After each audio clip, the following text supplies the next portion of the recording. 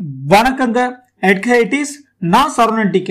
இந்த வீடியோல unit number 8 Ionic equilibriumல இருக்கிற book pack question number 15 தான் பார்க்க போறோம்.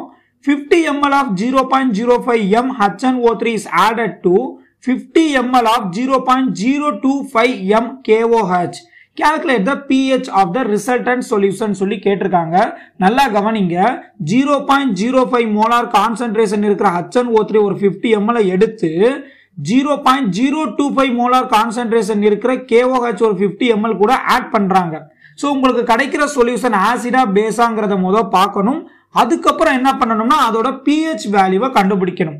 ரொம்ப ஈஸியான ஒரு क्वेश्चंस தான் பார்க்கலாம். So first answer.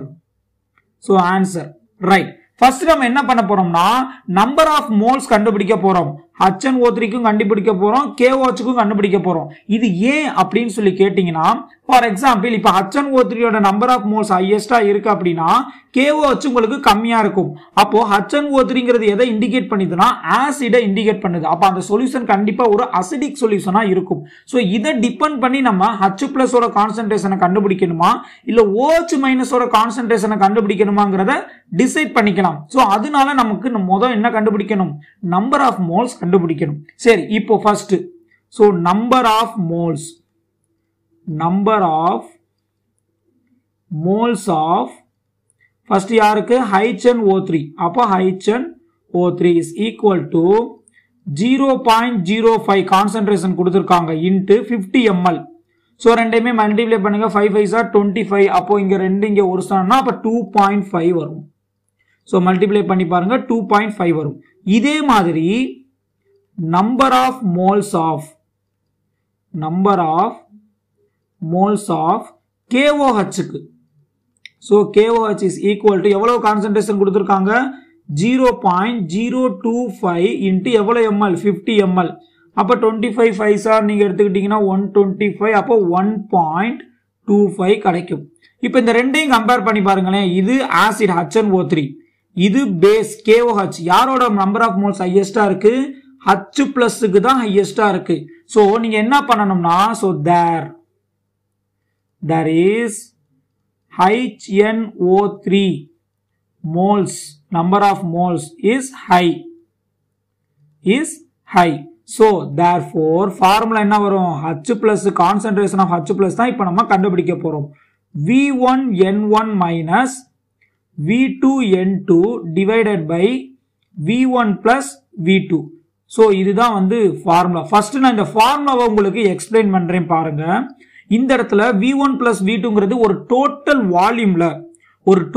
வால்யூம்ல so acid தான் உங்களுக்கு ஹையஸ்டா இருக்கு. சோ ஆசிடோட நம்பர் ஆஃப் மோல்ஸ்ல இருந்து பேஸோட நம்பர் ஆஃப் மோல்ஸ் கழிச்சிங்க அப்படினா ரிமைனிங் அந்த டோட்டல் வால்யூம்ல ரிமைனிங் இருக்கிற அந்த கான்சன்ட்ரேஷன் வந்து எவ்வளவு அப்படிங்கிறது நமக்கு தெரியும். சோ அந்த கான்சன்ட்ரேஷனை வச்சு நம்ம அப்படியே pH கால்குலேட் பண்ணிரலாம். சோ அதுதான் இந்த ஃபார்முலா எக்ஸ்பிளைன் பண்ணுது.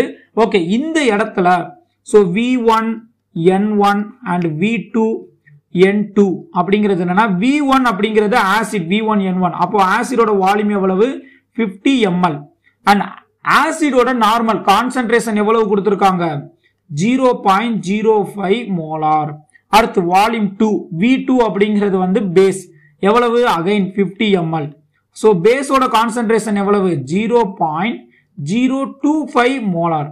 ரைட். இப்போ இத நம்ம அப்படியே போய் சப்ஸ்டிட்யூட் பண்ண போறோம். So concentration of H+ is equal to volume 1 and N1 V1N1. அப்போ 50 into 0.05 minus 50 into 0.25 ஒன்னு இல்லங்க நம்பர் ஆஃப் மோல்ஸ் தாங்க ரெண்டுமே. சோ வால்யூம் 1 வால்யூம் 2 அப்போ 50 plus 50. ஓகே இப்போ மேல என்ன வரும் உங்களுக்கு 2.5 minus 1.25 divided by 100. இப்போ 2.5 1.2 அப்ப பாதி 1.25 divided by 100. அப்ப இந்த 100 நான் எப்படி எழுதிக்கிறேன்னா ஒரு 10 to the power 2 ன்னு எழுதிக்கலாமா? இத அப்படியே மேல கொண்டு போங்க. அப்ப கான்சன்ட்ரேஷன் ஆஃப் H+ உங்களுக்கு எப்படி கிடைக்கும் is equal to 1.25 into 10 to the power இந்த 2 அப்படியே மேல போச்சுனா மேலே போச்சுன்னா என்ன ஆயிரும் 10 to the power -2 மாறிடும். So -2m. இப்போ கான்சன்ட்ரேஷன் ரிமைனிங் இருக்கிற கான்சன்ட்ரேஷன் கண்டுபிடிச்சாச்சு. இப்போ இதுல இருந்து நம்ம pH கண்டுபிடிக்கணும். ஓகே, அப்போ pH கான ஃபார்முலா என்னது? pH is equal to minus log of 10 to the power concentration of H plus. So இதுதான் pH கான ஃபார்முலா. அப்போ எவ்வளவு வேல்யூ வந்துச்சு? minus log of 1.25 into 10 to the power -2 கிடைச்சிருந்துச்சு. கரெக்டா? ஓகே, இப்போ நம்ம இந்த மைனஸை காமனா வெளியவே வச்சிருப்போம். log அப்படியே பிரிச்சு எழுதுங்க. log 1.25. இங்க லாக்ல என்ன இருக்கு? நமக்கு மல்டிப்ளிகேஷன் இருக்கு. அப்ப நம்ம பிரிச்சு எழுதுறப்போ பிளஸ்ன்னு போட்டுக்கணும். இதே இது வந்து இந்த லாக்ல வந்து டிவிஷன், அதாவது டிவைடட் இருந்துச்சு அப்படின்னா பிரிச்சு எழுதுறப்போ மைனஸ் போட்டுக்கணும். ஸோ இங்க plus log of 10 to the power -2. Okay, இப்போ log of 1.25 ஓட வேல்யூ என்ன அப்படின்னா வந்து 0.0969. நாங்க எப்படி இந்த வேல்யூவை நீங்க மெமரி பண்ணி வச்சுக்கணும் அப்படின்னா இதுக்கு ஒரு ட்ரிக்ஸ் இருக்குங்க. அதை நான் செப்பரேட்டா ஒரு வீடியோவா மேக் பண்றேன். ஸோ இப்போதைக்கு இதை நீங்க ஞாபகம் வச்சுக்கோங்க.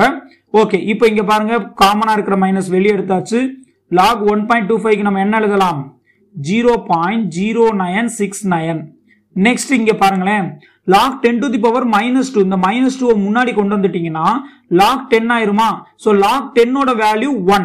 அப்போ -2 மட்டும் தான் வரும். அப்போ -2.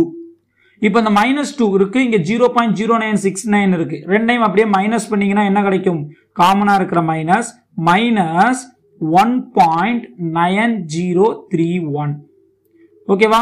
சோ இதுதான் கிடைக்குது. அப்போ pH is equal to minus into minus என்ன ஆயிரும்? உங்களுக்கு பிளஸ் ஆயிருமா?